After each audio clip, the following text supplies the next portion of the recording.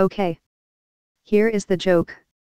A Soviet journalist walks into the hospital and tells the desk nurse, "I want to see the eye-ear doctor."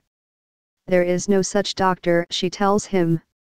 "Perhaps you would like to see someone else." "No, I need to see an eye-ear doctor," he says. "But there is no such doctor," she replies.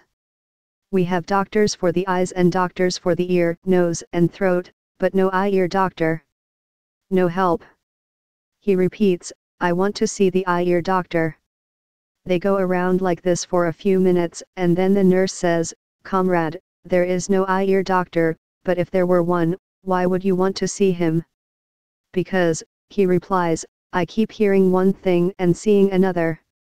Ha ha.